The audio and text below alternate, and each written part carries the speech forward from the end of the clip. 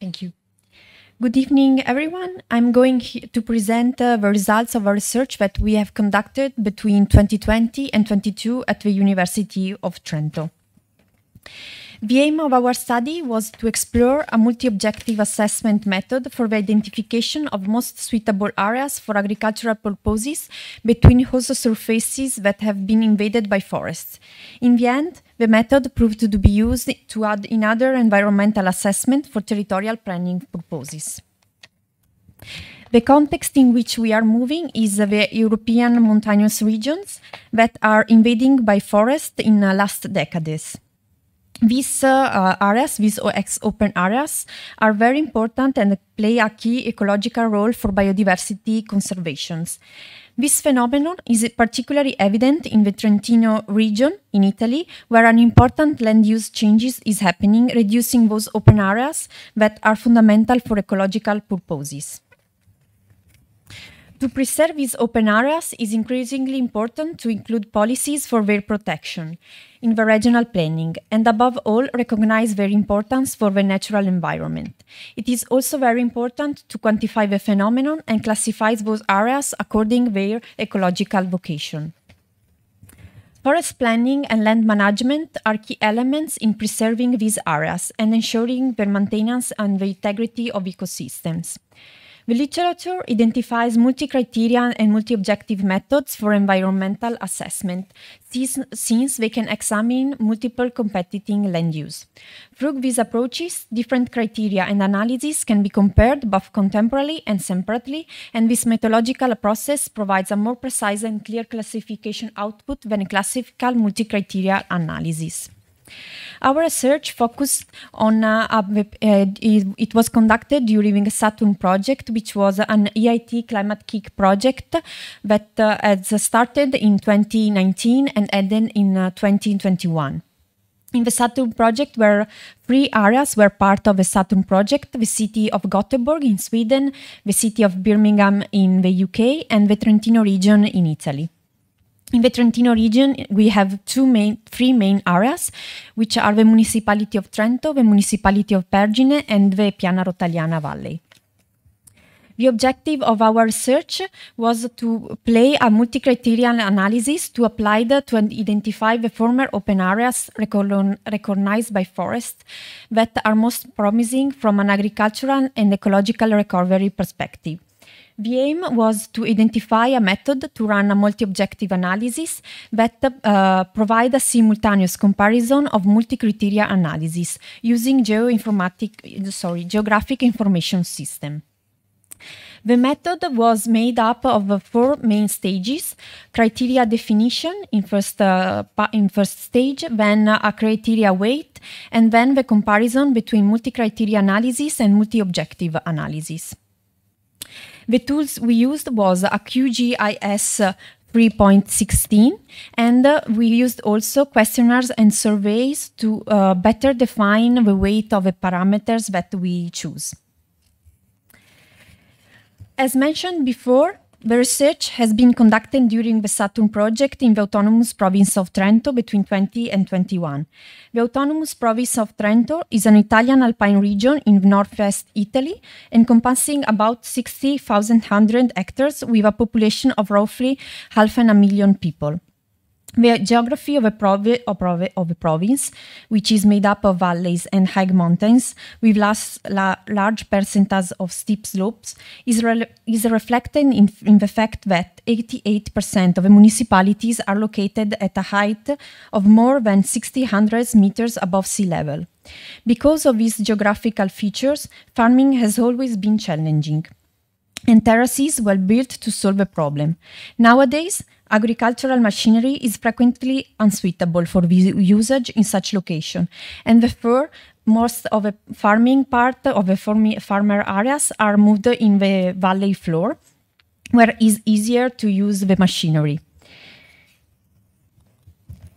As I said before, we have 3 main areas in our case studies, which is made up of more of 9 municipalities.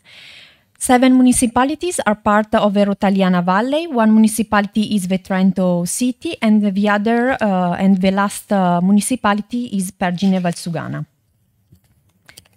The city of Trento, which is also the capital of the region, is located along the Adige Valley.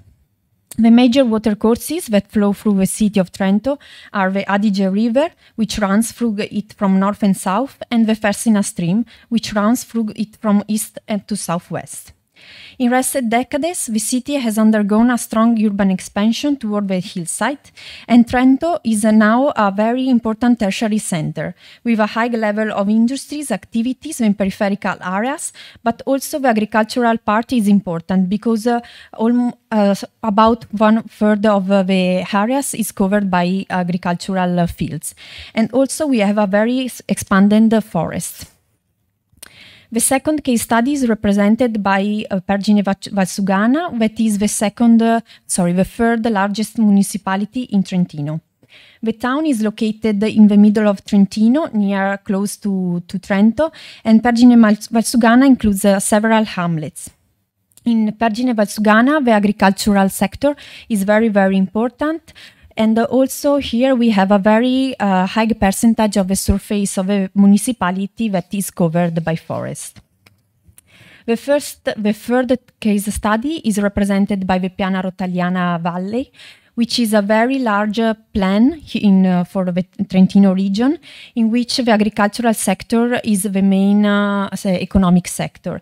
In fact, we have a very high percentage of fields that are covered by vineyards. The data collection of our work started from an automatic land use classification maps obtained from the orthophotos of 1954 and 2015, highlighting the areas of forest expansion thanks to previous research. The estimated surface involved in this transformation is approximately of 3,000 hectares, corresponding to 11% of the total surface of the Trentino. QGIS 84 is the reference ellipsoid used for the map processing, and the projection use is UTM. The municipalities of interest for the project are located in Zone 32. The first step was the definition of a criteria that can be used for scoring the classification of the goodness or suitability of the area studies. The criteria has been divided into 3 categories. The first category represents the criteria suitable for the evaluation of areas for agricultural restoration. Then we have criteria for ecological evaluation. And at the end, we have created a third category that collects criteria used for both ecological assessment and agricultural potential. We have also defined constraints because in particular regarding the criteria used for the agricultural assessment, we have many physical and political limits. Instead, the category regarding the ecological assessment are not subject to limitations. Firstly, all criteria were analyzed separately to understand all the particularity of the case, and then they have analyzed contemporaneously. After the definition of the criteria and constraints, we have weighted the parameters that could be affected by the subjectivity of a researcher, because we don't have physical or normative limits to assign the weights. So, to reduce the incidence of this error factor, questionnaires and surveys have been administered to specific samples of experts and technicians. Specifically, we had 2 groups. The first group made up of 5 experts, and the second group was made up of more than 100 people that respond to these questionnaires and surveys. After weighting the parameters, we developed 2 equations to calculate the agricultural importance of the areas analyzed, and also to quantify and assess the ecological aspects of the areas. We ran 3 different methods to test and assess these areas. And then, at the end, the methods have been compared and discussed. The first two methods have been run through a QGIS raster calculator, and the third it has been operated with a script. The first two have been compared before separately and then simultaneously.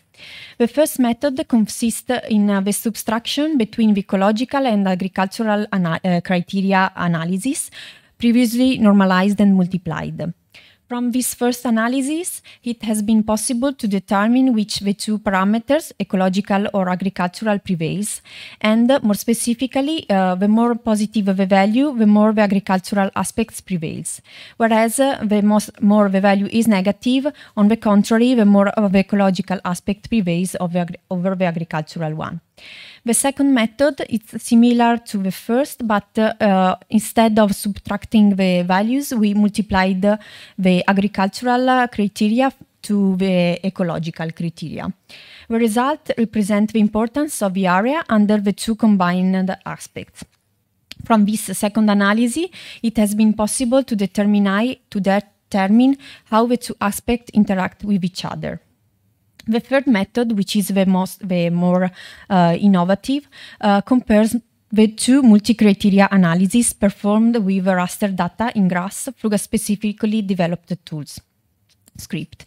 The script's input are the individual multi-criteria analyses, and in this specific case of research, the inputs was the multi-criteria analysis of agricultural and ecological values previously performed. The script differs from the simple multiplication between the two rasters, so from this second method, because it is possible to know which value predominates over the other, because here in the matrix, as you can see, we can see contemporarily the ecological value and the agricultural value of each cell. So different information and colors graduation are associated with each cell, which correspond to the map we developed.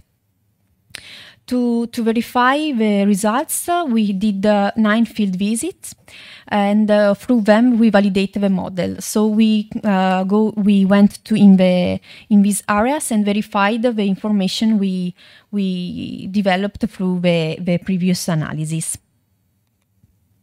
So the results. The first method, which is the agricultural minus the ecological criteria value, give us the possibility to determine which of the two parameters, ecological or agricultural, prevailed over in the former open areas considered. And as I said before, in this method, it is not possible to analyze contemporarily the two aspects. So we can only say that if the ecological value is more than the agricultural aspects or the contrary. The second method determines, on the contrary, how the two aspects interact with each other, but through this method, it's not possible to discriminate which of the two parameters prevails over the other.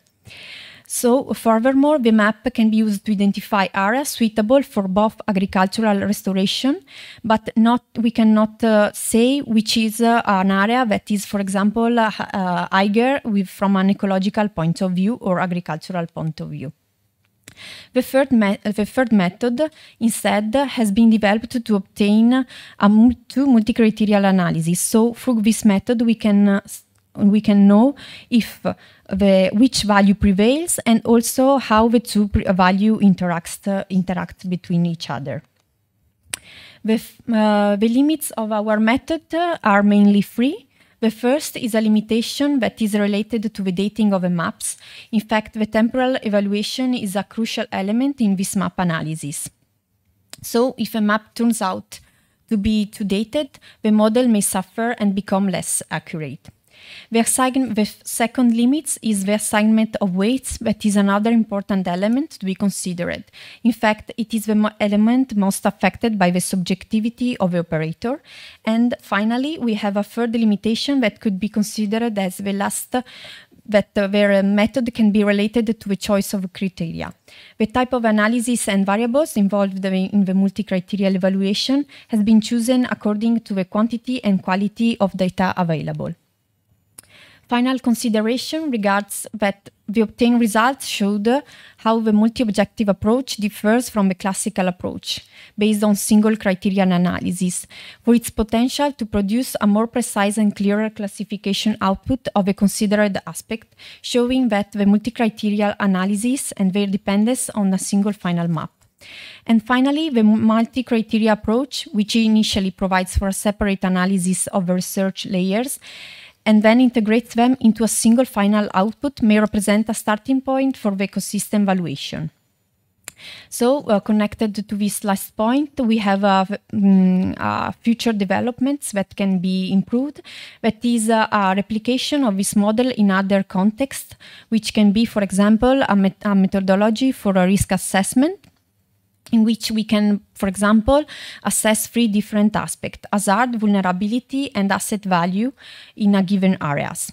Moreover, a future development could be the transformation of a script into a plugin for the QGIS, guaranteeing greater functionality for those who wish to use it, for example, public administration in their planning purposes. Thank you for your attention.